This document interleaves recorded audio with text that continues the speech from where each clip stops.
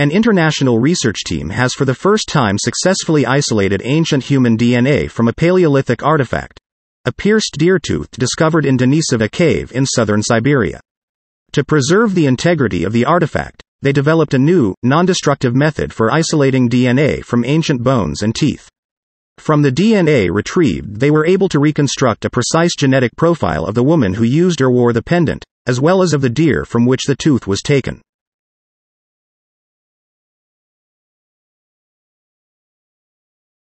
Genetic dates obtained for the DNA from both the woman and the deer show that the pendant was made between 19,000 and 25,000 years ago.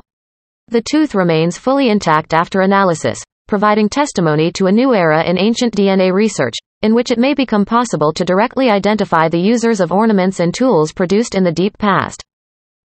Artifacts made of stone, bones or teeth provide important insights into the subsistence strategies of early humans, their behavior and culture.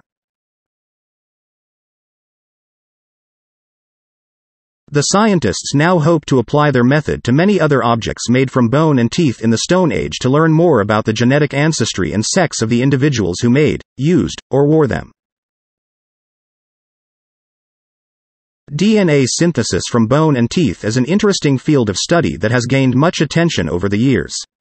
It involves the extraction and purification of DNA from the hard tissues of bones and teeth, which can provide valuable information about the genetic makeup of individuals who lived thousands of years ago.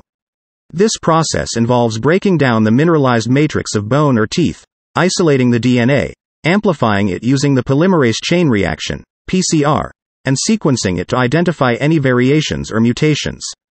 This technique has proved helpful in studying ancient populations, investigating historic disease outbreaks, and even solving cold cases.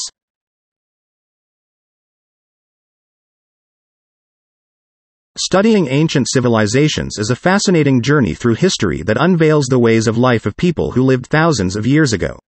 It not only helps us understand the past but also enables us to compare and contrast the differences and similarities between different cultures and societies, and to draw lessons and insights that can inform our present and future. From the Indus Valley Civilization to ancient Greece, Rome, Egypt, and China, the legacy left by these civilizations in terms of art, architecture, literature, philosophy, religion, science, and technology is still evident and influential today. Thus, studying ancient civilizations is not only an academic pursuit but also a way to appreciate and enrich our cultural heritage.